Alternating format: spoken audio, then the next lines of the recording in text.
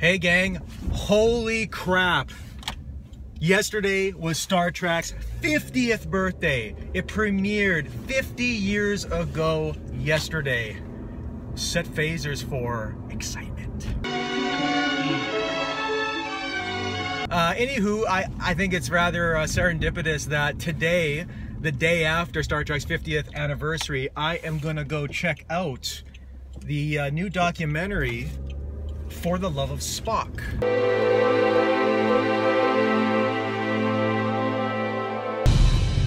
I have been and always shall be your friend. Rather interestingly, a documentary directed by Leonard Nimoy's son about the life and times of the late, great Leonard Nimoy. How fitting is that? Fascinating. I'm getting the feels just thinking about it. I should maybe preface this by saying that, my Star Trek fandom has not been a lifelong affair. I really was only introduced, I think, to Star Trek in my final year of high school. During my last semester of grade 12, I had a first period spare, which afforded me the opportunity to stay up a little later the night before.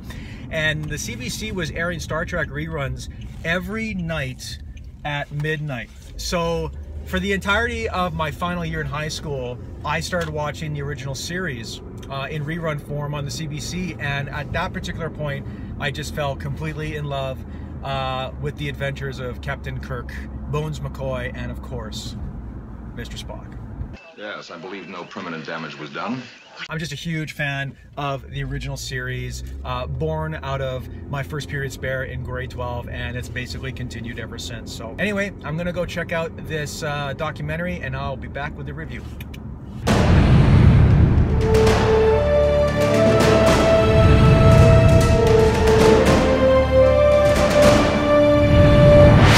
So, yeah.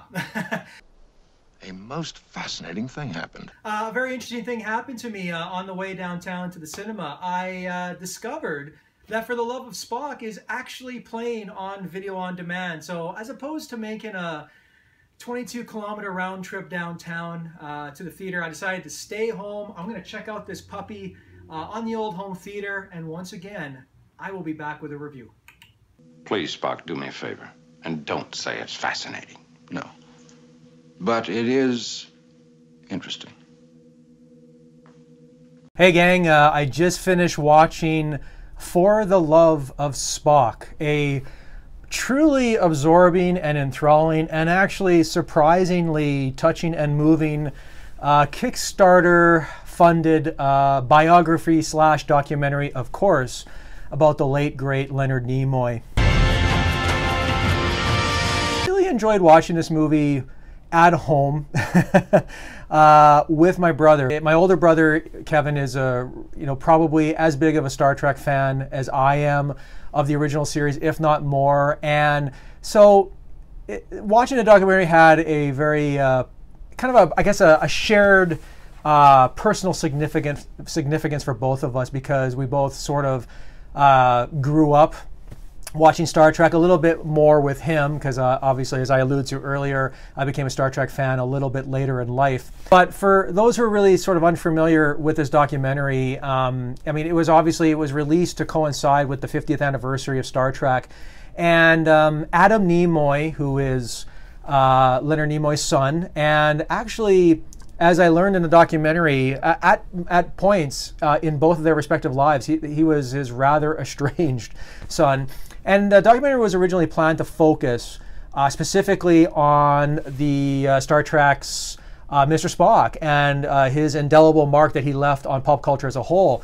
But then, unfortunately, when his father died in 2015, Adam realized that he had to expand the scope of this documentary to really be about not only the Spock character, but also his father's illustrious career as a whole. In November of last year, I approached Dad about the idea of doing a documentary on Spock as a part of the celebration of the anniversary of the original series. And the minute I suggested this to Dad, he was in. We learned through the documentary it was certainly a career of ups and downs.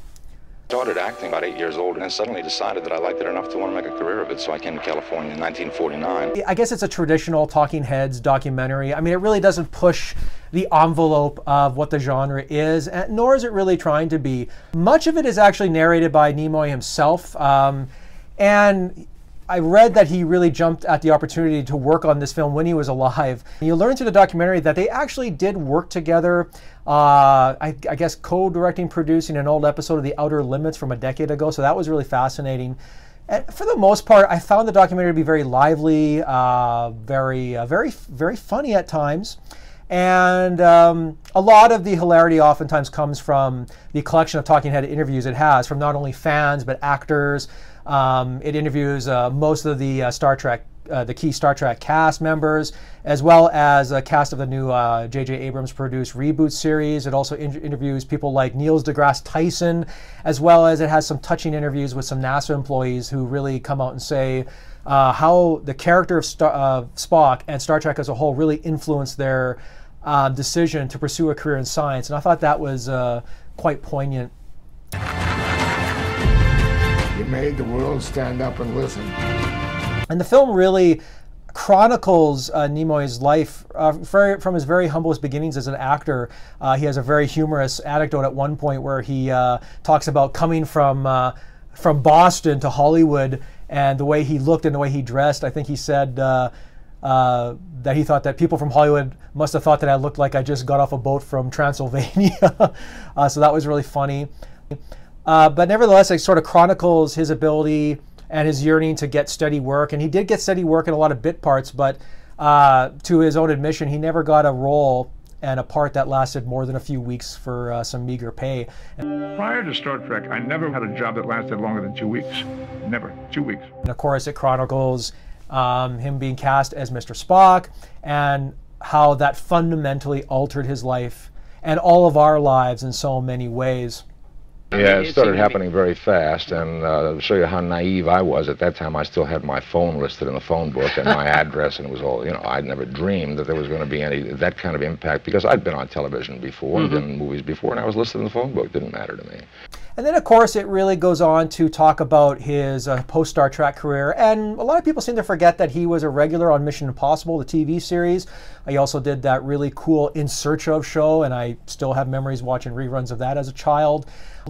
And of course, Nimoy provides a running commentary about the ups and downs of his post-Star Trek career, and it's really interesting where it dives into all the financial woes he had with Paramount when Paramount was still using his image to sell Star Trek and to sell the Spock character without his permission and his legal permission, and that was one of the things that really held him back from first appearing in the very first Star Trek film in the late 70s.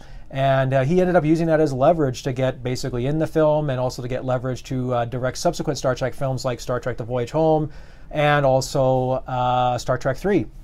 And a lot of people also seem to forget that he had a post-Star Trek directorial career. He also directed 3 Men and a Baby, and it's he was a jack of all trades. Like, he was an accomplished movie actor. He also did Invasion of the Body Snatchers, probably the best Invasion of the Body Snatchers film ever committed to celluloid, the one directed by Philip Kaufman. He also was a very prominent stage actor. A lot of things, these are a lot of little details that a lot of people just don't really understand about Nimoy himself. Leonard was a self-made Renaissance man. The film is also laced with some hysterical moments, such as one that just has to be seen to be believed, where Nimoy is in this music video and singing the Ballad of Bilbo Baggins, and it is cringe-inducingly awful, yet so funny to sit through. Long with white, fuzzy woolly toes, lives in a hobbit hole and everybody knows him, Bilbo. Last but not least, like, the documentary really has this underlying sense of deep melancholy about it, because Adam Nimoy basically comes out and say that everyone has this picture of his father and of the Spock character, but what a lot of people don't realize is that unfortunately Nimoy put a prominence on his career, which unfortunately had rather negative side effects on his family life, and he turned to alcohol, and alcoholism sort of plagued him throughout most of his life leading up into his death. He was trying so hard to get this career going. It took a toll on his family life.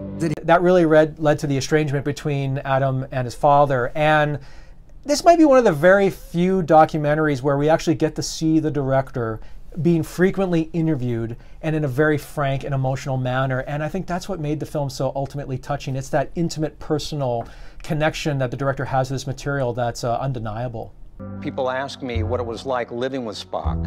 And for the most part during that period, he'd come home at night, eat his dinner, memorize his lines, and then just go to sleep. And one of the most powerful things about the documentary is this letter that Nimoy wrote to his son when they were pretty much at their absolute wit's end in terms of having a meaningful father-son relationship. And the letter is narrated through various parts of the film, and it's so undeniably heartbreaking yet uplifting to see that included in the film, because it shows that Nimoy was a man who admitted that he did have demons, and he was trying to rectify his life for the better at a late stage in his career to really sort of mend some of those fragmented ties that he had with his family. All in all, if you're a Star Trek fan, and if you are a fan of Leonard Nimoy, like I certainly am, and a fan of Star Trek, like watching this documentary seems like an absolute no-brainer. Nimoy and Spock were always my favorite attractions from the old Star Trek TV series, mostly because Spock, to me, felt like the most inviting character. That seems kind of odd because he played such an emotionless, robotic character, but there was just something about him and the way he sort of had always this internal conflict between subverting his emotions while trying to be cold-hearted and analytical, and it always provided really good conflict on the show. And I think that's why I ultimately found the Spock character so utterly compelling, and he's still my favorite to this day, and actually an unintentional and maybe intentional source of a lot of the humor on the old Star Trek series. Believe me, you couldn't sell fake patents to your mother. I fail to understand why I should care to induce my mother to purchase falsified patents. It's must-see material, and it's playing on video on demand on various channels right now. I'm not sure if it's getting like a wide theatrical distribution because it's playing for a limited run here at the Roxy Cinema in Saskatoon. But if you can catch it in a cinema or on video on demand, you should definitely check this documentary out. It's fantastic. I think people recognize themselves in him. One of the things that I really respect about your dad was his love and affection for the fans. There you go. There's my review of For the Love of Spock. Let me know in the comments below what you thought of the documentary if you saw it. Also, let me know in the comments below what you thought of Leonard Nimoy, of his career, what your favorite Star Trek films are as well. If you could hit that like button, I'd appreciate it. If you could hit the subscribe button below, that would also mean the world to me. Thank you very much for watching. Live long and prosper, and I'll see you at the movies, everybody. First word that does come to mind is loving. Love. It's definitely just love.